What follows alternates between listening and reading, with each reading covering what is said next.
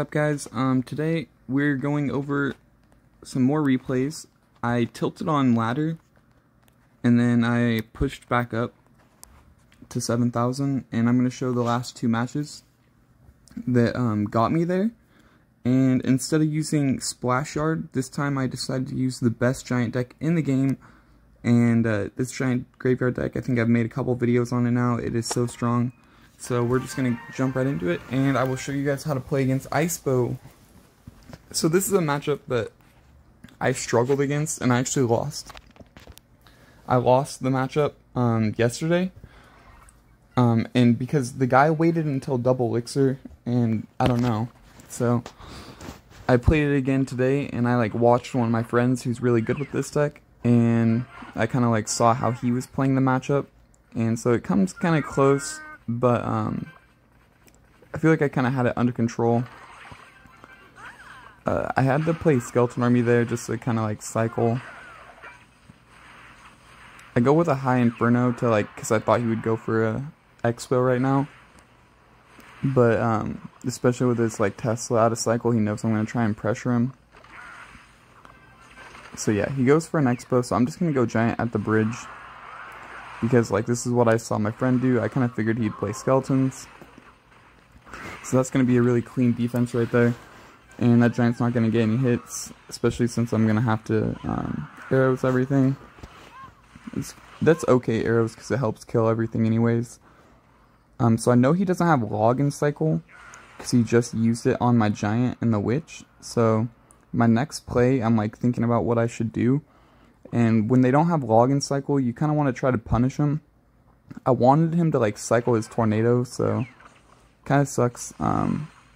He kind of double predicted me by going for a Tesla and an Ice Whiz, but this is actually a good situation because now I've forced out his Tesla, and even though he has an Ice Whiz up right there, I can still just go for a giant, and depending on what he does, I can freeze if he tornadoes it back or something. And so he just lets this go. Probably a smart decision on his part. And I'm just going to let go of the Ice Whiz because... Or no, I guess I'm going to cycle a Dark Prince in the same lane. Just take it out a little bit quicker, but I'll just take 100 damage, which is really nothing.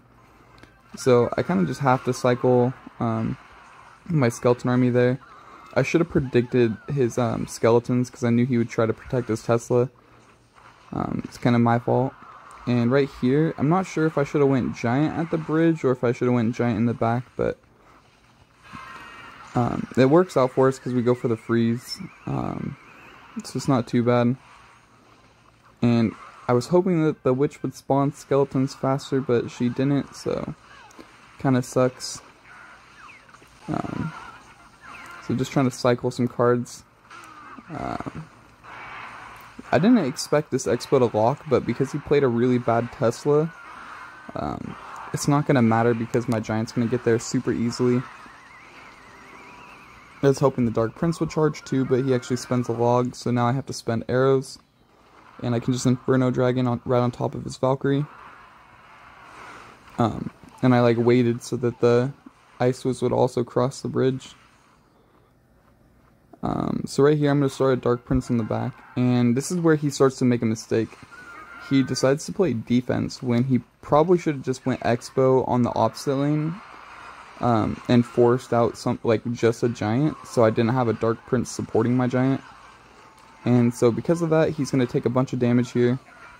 I'm going to arrows to finish off that Ice Whiz, and I think I'm probably just going to cycle a Skeleton Army on this Ice Whiz, because I can't really take any more damage, and I know he doesn't have his login cycle, so not really a bad play. I can cycle a Dark Prince in the back, and now that I have Giant, I'm actually going to go for the snipe on this Valkyrie, and then just go Giant in the opposite lane at the same time.